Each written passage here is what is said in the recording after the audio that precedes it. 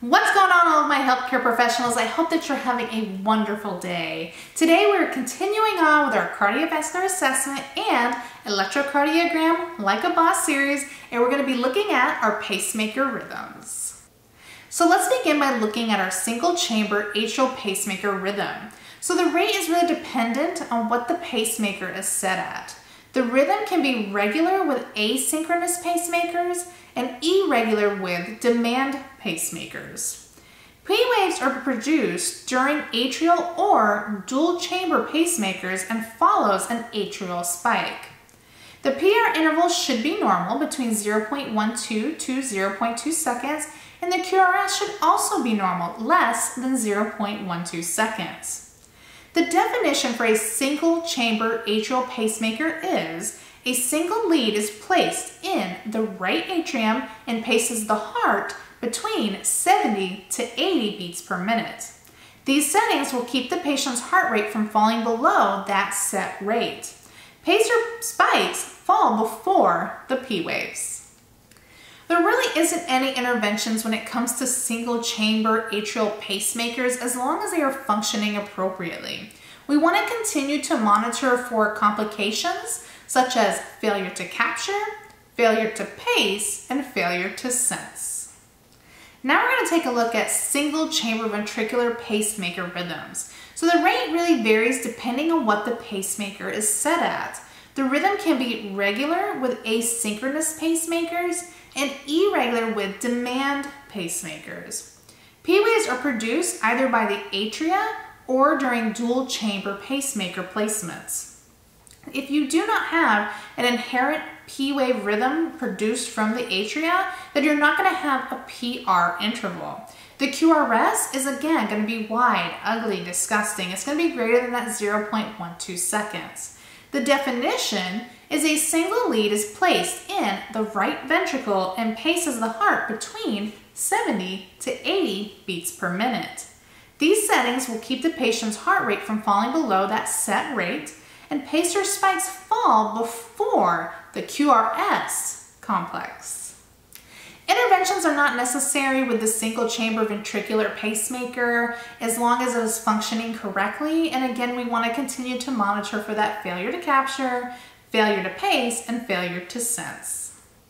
Lastly, we're going to take a look at dual chamber pacemaker rhythms. So to begin, rates again are going to vary depending on what the pacemaker is set at.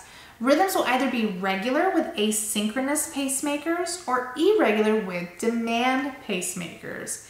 P waves are either produced in the atriums or with our dual chamber pacemaker like we are finally discussing now. The PR interval should be normal because we have a dual chamber pacemaker, and the QRS again is going to be wide, ugly, and disgusting. It's going to be greater than that 0.12 seconds. The definition is leads are placed in the right atrium and the right ventricle and paces the heart at a fixed rate. These settings will keep the patient's heart from falling below that set rate, and pacer spikes will now fall before the P wave and before the QRS complex. And again, interventions are not really necessary with our dual chamber pacemakers unless it is not functioning appropriately. We are now going to move on to discuss what failure to capture, failure to pace, and failure to sense looks like. So we're going to begin by looking at failure to sense, specifically undersensing. So the definition of this is sense is the ability for the pacemaker to interpret and respond to the cardiac's own intrinsic rhythm. Undersensing is the failure of the pacemaker to recognize that intrinsic rhythm, resulting in a pacer spike falling close to another beat. So our rate, our rhythm, our P waves, PR intervals, and our QRSs pretty much follow the same function as most of our pacemaker rhythms, except that we've got a beat that is occurring very close to another beat. So what are some common causes with undersensing? So it may be that the pacemaker is in a synchronous mode. The lead could have potentially become dislodged, decreased P waves or QRS voltages, damaged pacemaker wires, a battery failure, or even an acute myocardial infarction can cause undersensing. So just to bring all of that information back home, undersensing is the pacemaker's ability to interpret the intrinsic rhythm and continue to pace at that fixed rate. When it fails, the pacer's spike will fall too close to the previous beat. So what do we do in regards to interventions? Well, always should be number one is we want to assess our patient and make sure that our patient is okay.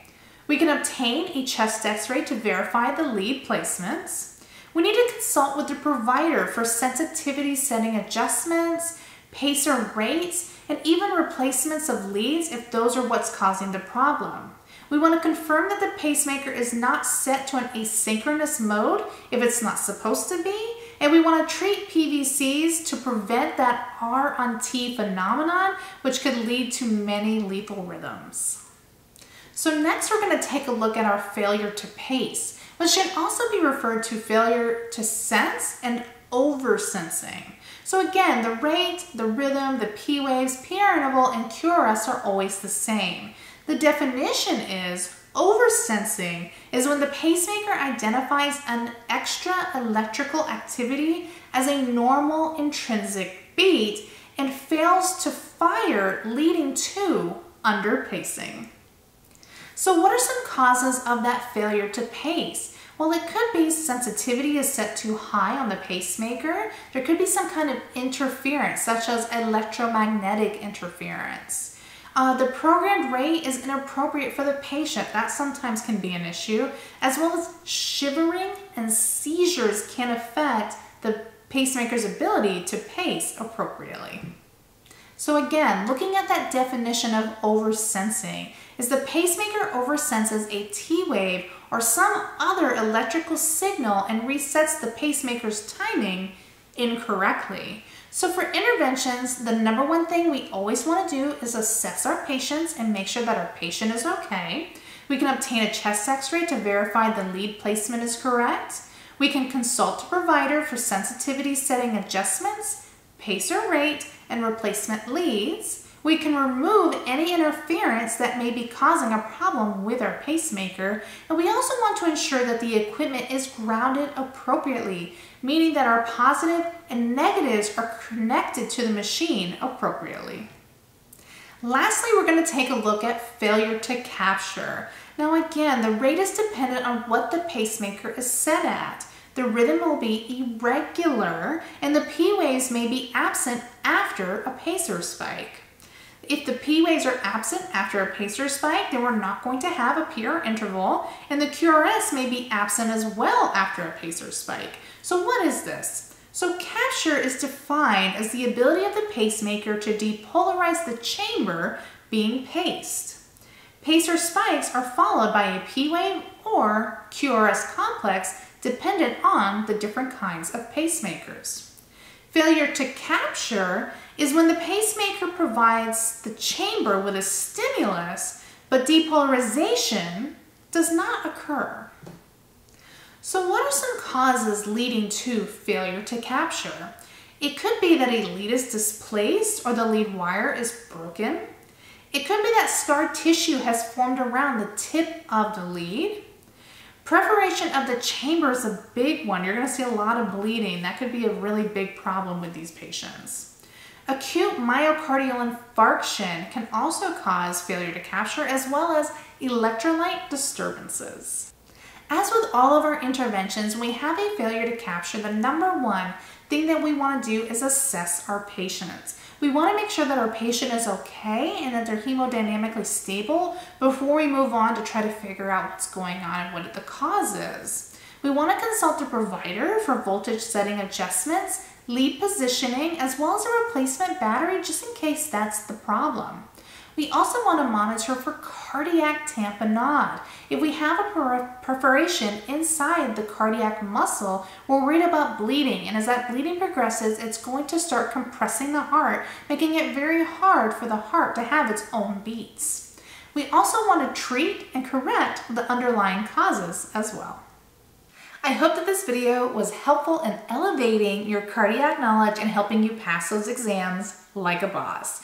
Make sure that you check out my website at www.nursecheung.com, where you can get copies of these resources, the PowerPoints, as well as test questions that I will be including with each one of these videos within the series.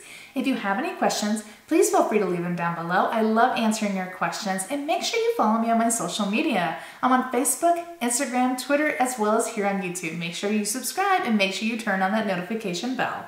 Until next time, I hope that you're having a wonderful day, and I can't wait to see you all again soon. Bye!